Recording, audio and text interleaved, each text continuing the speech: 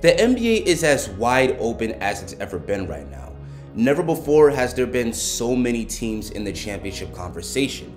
Usually it's only about 2 or 3 teams with a legit shot to win it all, but this year you can make the case for about 7 or 8 teams, and that list expanded at the NBA trade deadline with blockbuster moves like Kevin Durant to the Phoenix Suns and Kyrie Irving to the Dallas Mavericks. Now some fans are ready to declare the new look star-studded Phoenix Suns as the team to beat in the Western Conference. But are we sure that the Denver Nuggets, the team that's dominated the NBA all season long, still shouldn't be the favorite to come out the West? The Nuggets not only have the 1 seed, but they also have great team chemistry, and they have a core of players that's been together for years now.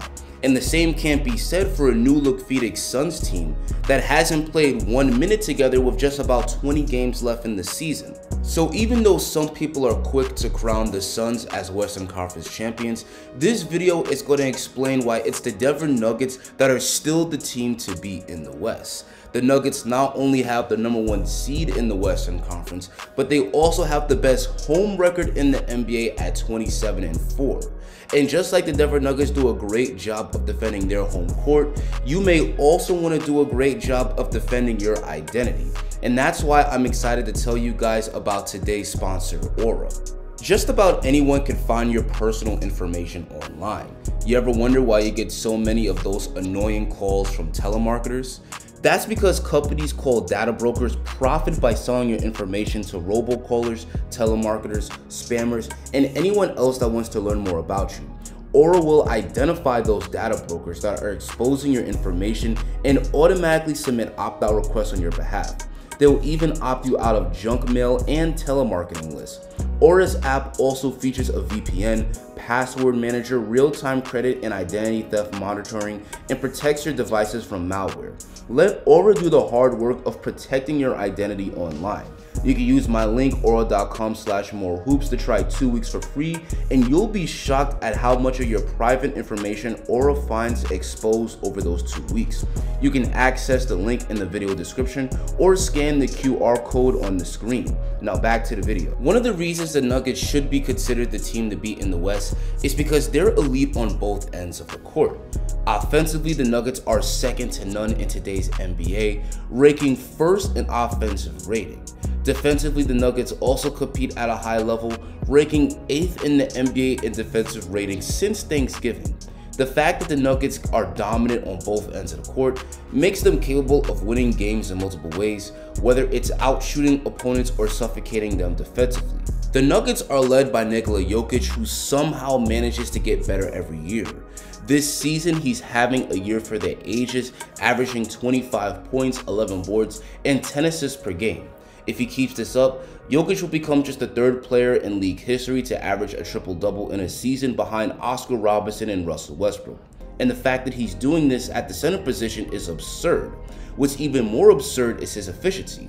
Jokic is scoring the ball at an insane 70% true shooting percentage, and if maintained, this would be the highest true shooting percentage for a player scoring over 24 a game. Jokic is a historically efficient high-volume scorer while also being an incredible playmaker that makes few mistakes on the court.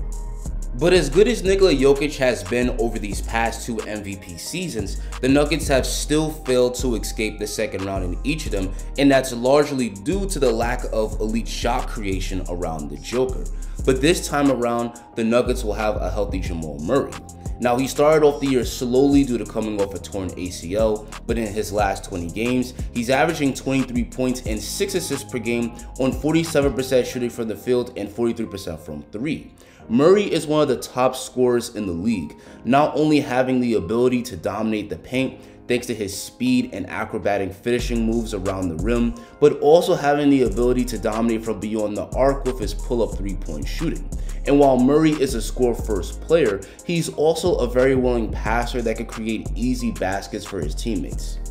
Having Jamal Murray playing at an all-star level eases the Joker's offensive burden and gives the Nuggets 2 elite shot creators, but the Nuggets also have other players that can take over games. The Nuggets will also have Michael Porter Jr. this time around, who they didn't have in last year's playoffs. And even though most of his shots are assisted, MPJ can get hot and put up 30 on any given night.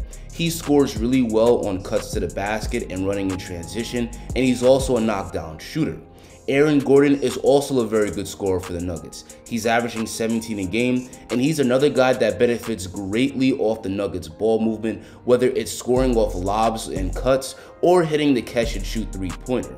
Having so many offensive weapons and so many good three-point shooters that hit high percentage from deep is a huge reason why the Nuggets have the best offense in the NBA, and this will make them incredibly difficult to defend come playoff time. Not only do the Nuggets have an unbelievable offense, but they also close games better than any other team in the league, ranking #1 in net rating in the clutch. This is largely thanks to having two great closers between Nikola Jokic and Jamal Murray. Both players are very well poised in crunch time and have hit countless big shots in the clutch in their careers, both in the regular season and in the postseason. And this really bodes well for a championship run for the Nuggets, as playoff games regularly come down to the wire, and having clutch shot making often means the difference between winning and losing. But what about the other end of the floor?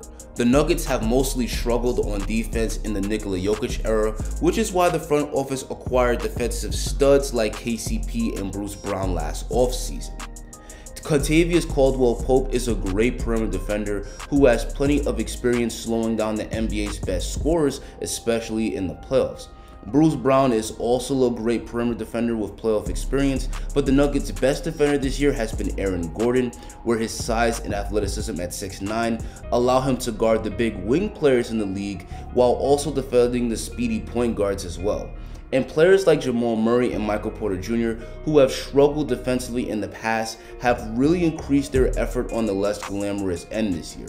The Nuggets play great team defense, whether it's closing out hard on shooters or providing weak side help defense. And the fact that they have a ton of lockdown defenders gives Denver great versatility and allows them to match up with just about any team in the NBA defensively.